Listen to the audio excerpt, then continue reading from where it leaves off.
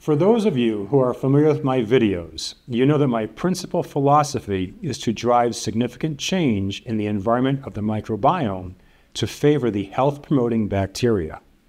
In addition, you know that I do this by understanding the microbial fingerprint of a given disease or condition combined with symptomological concerns of the individual. And this is largely done with the use of properly blended and dosed prebiotics. One of the prebiotics I often recommend in my protocols and during my consultations is what's called Arabinoxylan. For much more on this, see this video here. The best source of this excellent prebiotic is bran.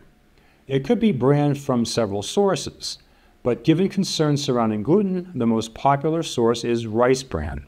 However, my protocols and consultations have been so successful that I have nearly sold out all of the available rice bran in North America and Europe.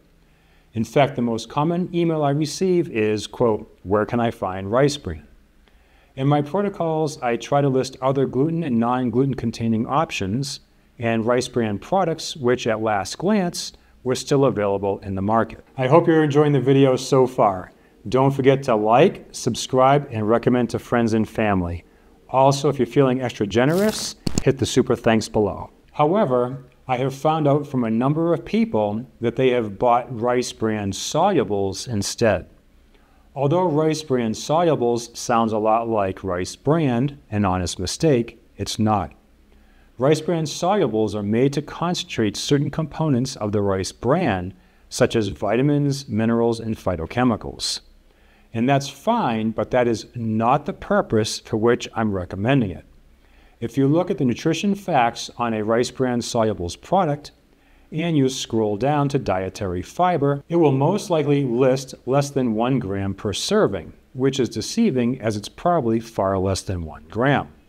Of course, serving sizes vary, right? So if we compare this to rice bran, you see that roughly 20% of the volume by weight is dietary fiber, many times more. This is why I'm recommending it. I want to feed the health-promoting bacteria in your dysbiotic microbiome with the arabinoxylans present in this fiber, along with whatever other prebiotics happen to be in your protocol. So save yourself some time, effort, and money, and don't buy the rice bran solubles. You're looking for rice bran.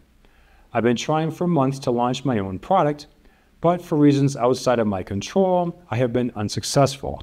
I'll keep trying. If you liked the video, don't forget to subscribe. Also, somewhere around here, you can go to my website where you can schedule a consultation with me. You can also view the protocols, and here you can watch the next video.